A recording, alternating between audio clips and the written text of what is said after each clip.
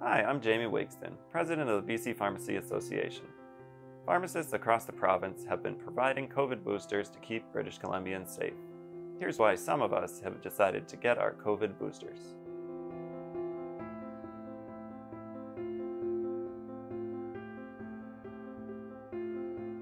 So it's important for us to get the booster because after the first 2 shots of a primary series, our immunity goes down. We know that the vaccine loses 40% effectiveness, 35 to 40% effectiveness in the first 6 months.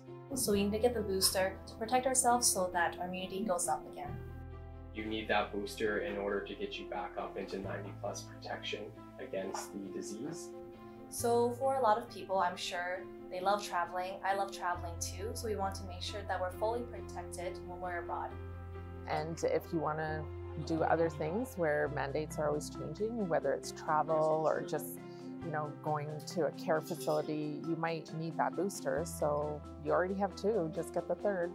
I knew that it would reduce my risk of not only acquiring COVID-19, but passing it on to my family. Somebody I know that might be immunocompromised, if I can protect them from coming down with a serious case of really any type of disease, I would be willing to help in any way.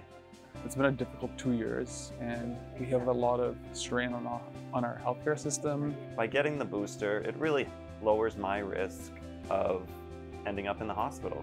So I was thinking, how can I help play my part in alleviating the stress? And this vaccine is one of the biggest ways I can help for COVID.